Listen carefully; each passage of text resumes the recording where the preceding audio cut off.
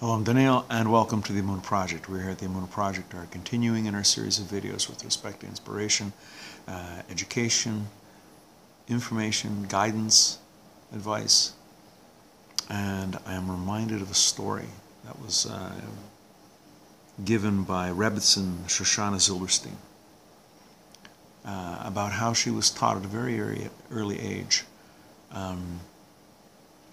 what things were really important in the physical world, and more importantly in the spiritual world. Olam hazeh, this world, and Olam haba, the world to come.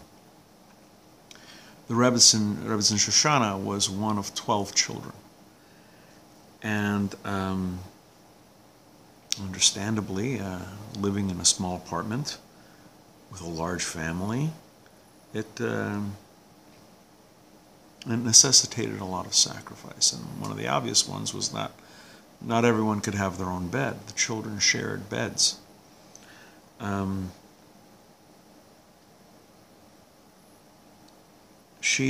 Rebbetzin related that their father, 3 o'clock in the morning, would get up from his bed and go and study Torah, go to the table and study Torah. But so that his bed not be wasted, what he would do is, after he got dressed, he would pick up one of the girls and carry them to his larger bed for her to sleep. At least, have like her own bed for a while. And he then proceeded to the table to study Torah. This scene remained engraved on the Rebetzin's mind and all of her siblings, all of the children. As she was lying in bed, her father at the table bent over his books, singing melodies.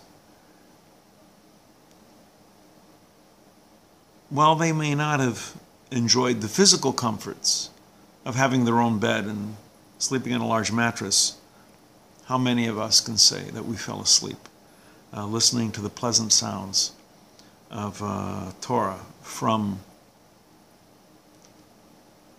a Gadol Hador, a great leader of the generation? We can always be an example to our children. We can always teach them, and in so doing remind ourselves of what is truly important. Physical comforts, or something that is comforting to our souls. We're going to be doing more videos along these lines. I hope you're finding them inspirational and of some use. And until next time, on behalf of the Emunah Project and Daniel, and thank you too much.